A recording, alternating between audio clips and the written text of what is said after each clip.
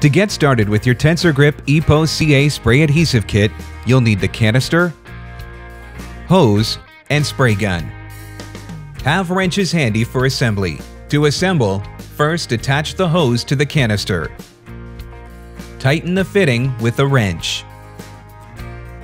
Next, attach the hose to the spray gun.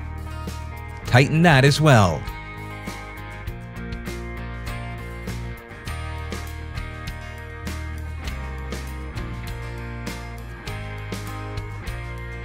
Turn on the canister valve and release the spray gun trigger lock. Test to ensure proper spray from the gun before beginning work. Always leave the canister turned on, or you run the risk of the adhesive curing up in the hose. To disconnect a hose, first bleed pressure from gun into a box or onto cardboard. When it's empty, disconnect the hose from the empty canister. Immediately connect the hose to a new canister.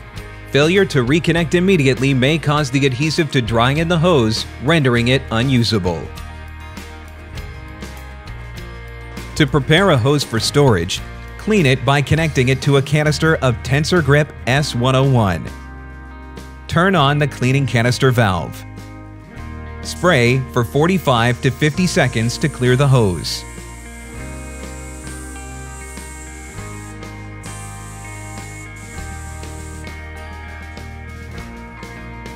Turn the canister valve off and continue spraying until the solution is drained from the hose.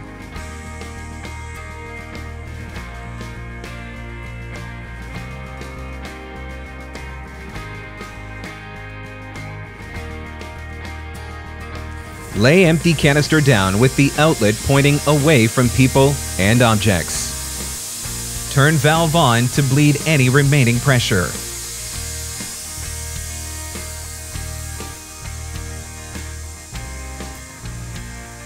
Once the canister is depressurized, use a brass punch to puncture the disc in the top of the canister.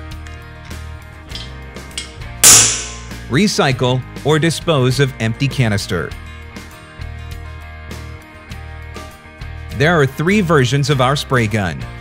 The M105 wand gun with the 8002 tip is recommended to give a 10-inch to 12-inch wide spray for the maximum application speed.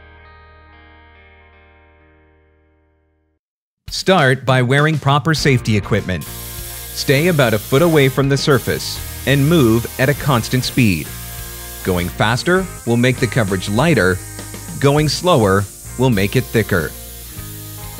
The proper spray coverage is shown here.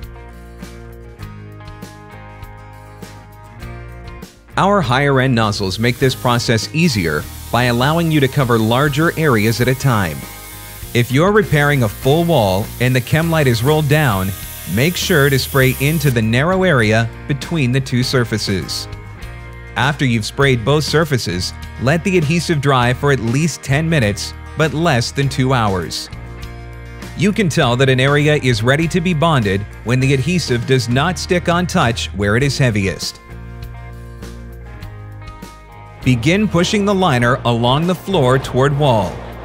It should start to roll up the wall. Working together, push the liner up the wall. This can take between 3 and 10 people, depending on the size of the trailer. It's important that everyone goes at the same speed to prevent wrinkles in the liner.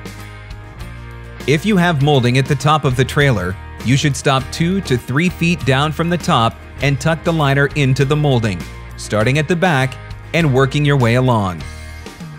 If this is a partial section you are working on, hold the wall as you remove braces. Roll out the chem light carefully.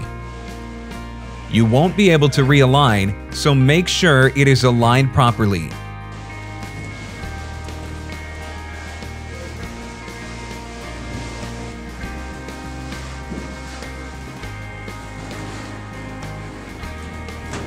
Finally, go over the entire liner thoroughly with an EP0 roller, applying firm pressure. Start in the middle and work your way to the sides. This process is extremely important. It may be beneficial to use a rubber mallet along the edges of the chem light. Congrats! You're done! The trailer is ready to go.